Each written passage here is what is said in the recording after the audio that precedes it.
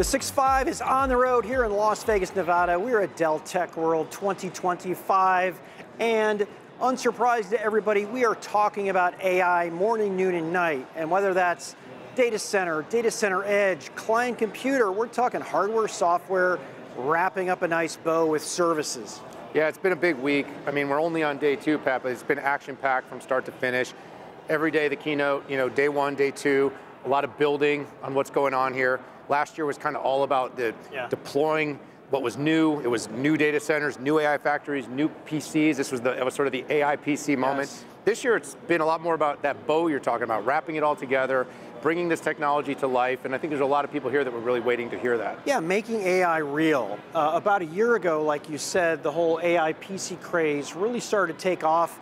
We can debate whether it was 18 months ago or a year ago, but this is when the high NPU performance PCs came out. So let's get a check-in here with Sam Burd, Dell Technologies. Great to see you again. Hey, thank you for having me. It's always great to join you guys. Yeah, I'm rocking the system formerly known as XPS 13 and take it everywhere I go.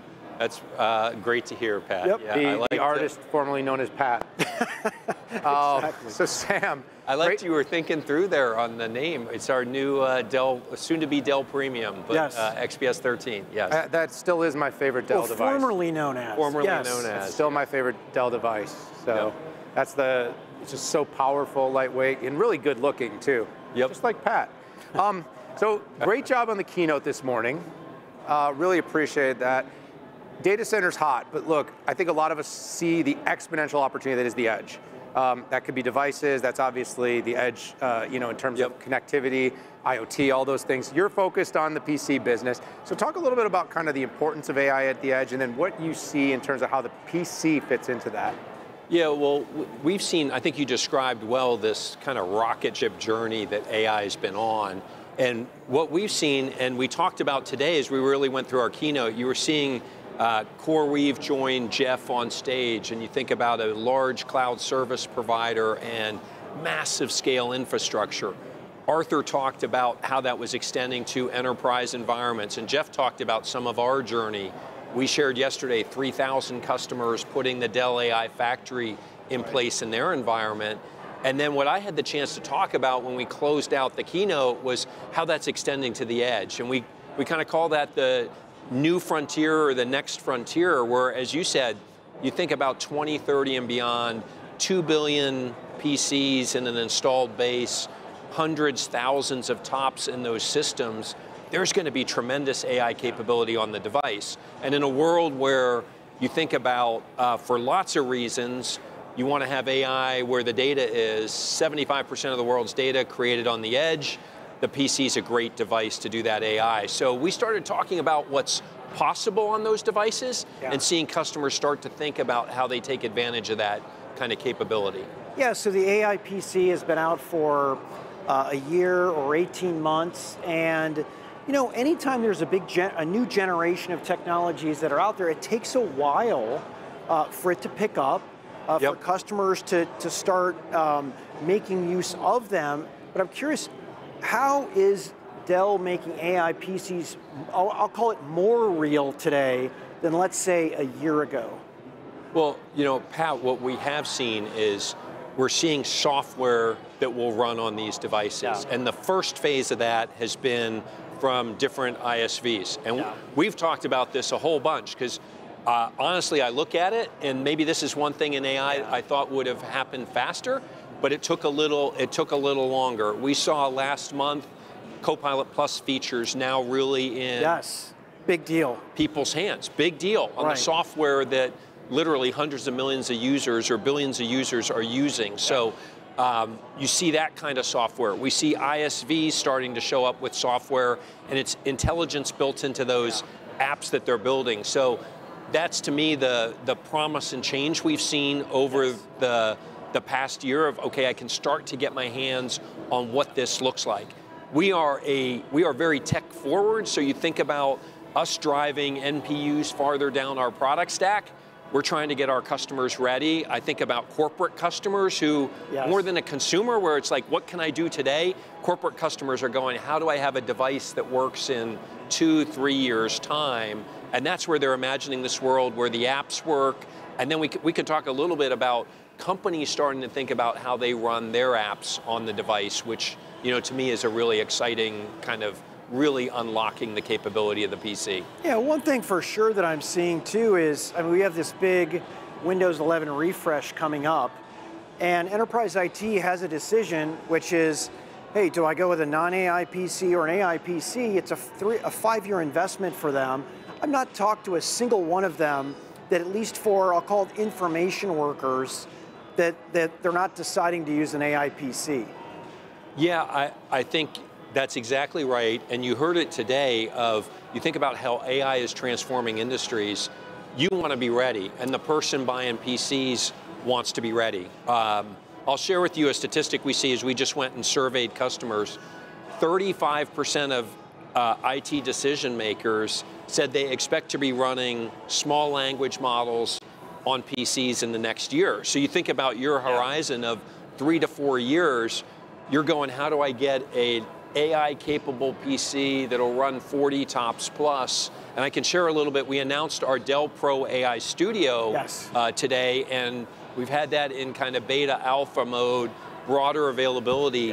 It really helps companies think about what's possible and be able to really plan for that future world of using the NPU on the device. Yeah, Sam, our research is, we've been tracking the market, and one of the things that is for sure is what you and Pat just said is everyone is moving that way. Now, part of the migration is you've largely made the options not to less and less attractive. I mean, that is what happens as new technology proliferates and diffuses, old technology comes out.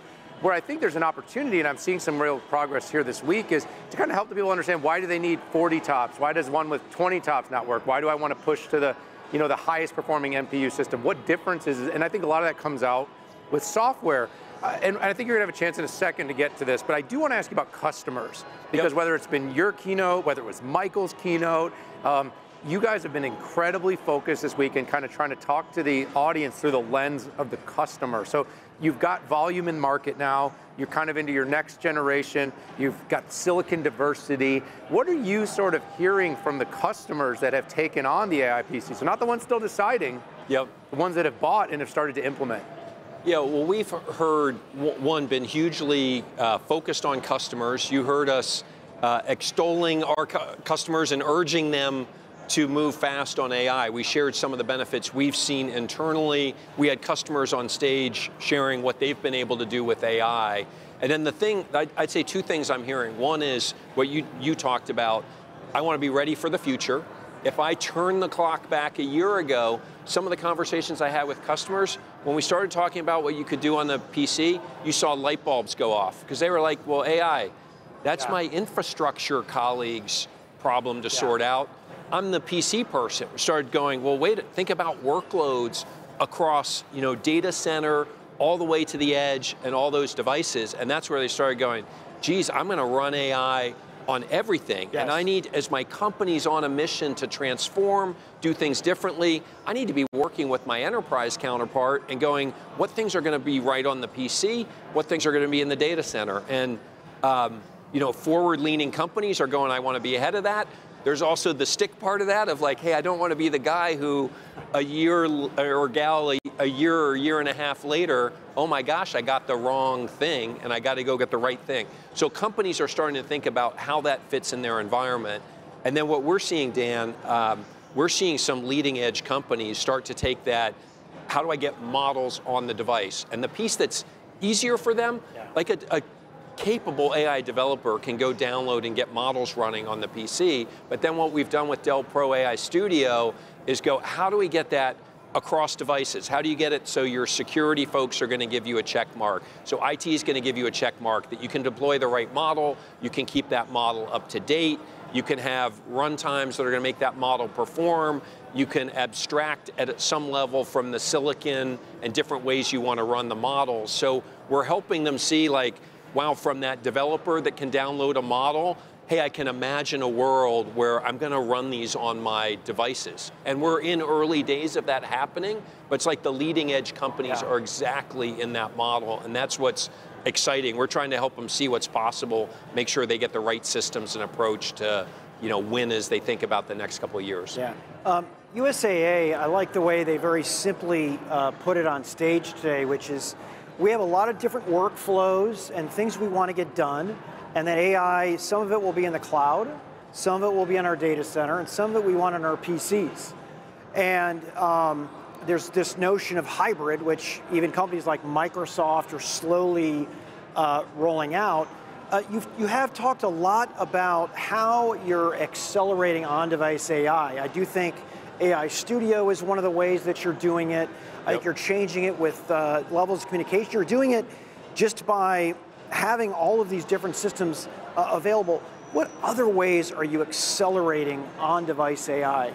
Well, and Pat, one thing I think you said that's really important there, you think about hybrid, and you've been I remember the discussions we had, you were a huge fan of that when it was like not an in vogue word to say, and it was either or, and everyone was convinced one thing was going to win, but we've seen the world emerge that way, and like you say, we're doing that in how we architect things.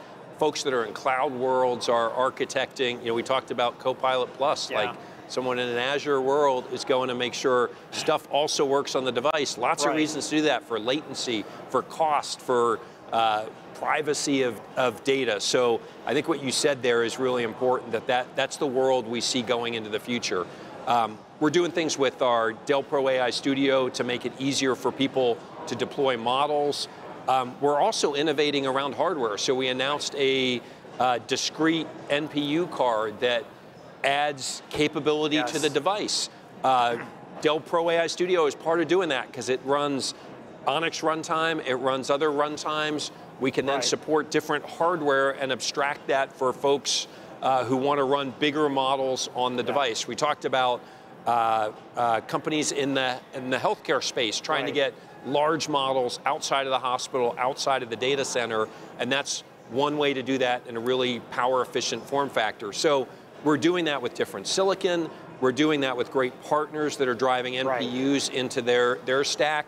We're adding hardware and software to really give customers the ability to innovate. Yeah, by the way, I don't get surprised a lot with product announcements, but you surprised me with that Qualcomm A100 device.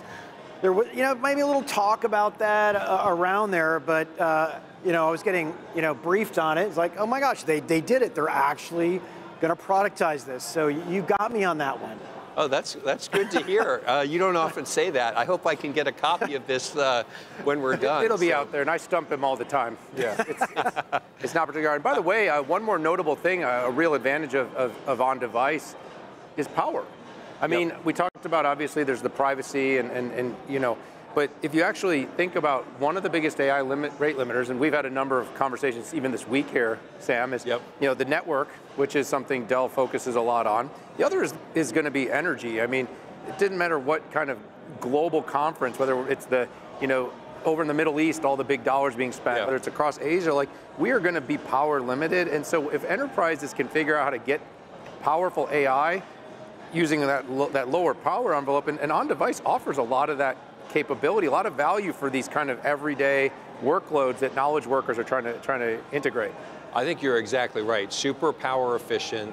We're going to see, we talked about AI, and we talk a lot about AI being a generational impact to the world, and you're going to see that run in data centers. You guys know Arthur Lewis has a great story about ability to do consolidation with servers, create space, create power efficiency, and your point's great. Like the PC is absolutely part of that. And we're about making it easier to run workloads on those PC devices. We also talked about our Dell Pro Max products with GB300, 20 petaflops, GB10, 1 petaflop. So you can think about these super performance systems that are going to be in PC form factors, sitting desk side rather than in a data workstations center. In the palm of our hands that have basically supercomputers built into them. It's pretty cool exponential times we live in. All right, Sam, let's do a little audience pleasing here as we wrap up the conversation. You've had a lot of announcements. Pat always likes to say, you don't tell your kid which one is your favorite, but what are you most excited about in terms of your portfolio and all the announcements that came out this week? Hey, so I love seeing what we're doing with AI. So enabling, the discussions I have with corporate customers are great on where they're going, and we're innovating in hardware. I'm glad we got one on Pat there. You guys have been great guidance on where we need to go. We're putting hardware together with software. But you know, I'd be remiss, we talked about some of the products that we're shipping. I got a great new corporate system that I'm using, super light, OLED display, amazing camera. That excites me, and one of my kids, huge gamer, our Alienware products, we just changed the whole design language. We call it Alienware 30, those products, and we got a huge one in a big chassis, Area 51, that's awesome. So that's the best one. Yeah. That's my highlight of this real-time branding. Yeah. I like that. Well, Sam, I want to thank you so much for joining us here on the 6.5. It's always great to sit down with you at Dell Technologies World. Let's do it again soon. I mean, everything's changing so quickly. Let's try to do this a bit more frequently. Sounds good. Always great to see you guys. Thanks. All right, and thank you everybody out there for joining us. We're the 6.5. We're on the road here at Dell Technologies World 2025 in Las Vegas. We're going to step away and take a little break, but we're going to be back really soon. Stick with us.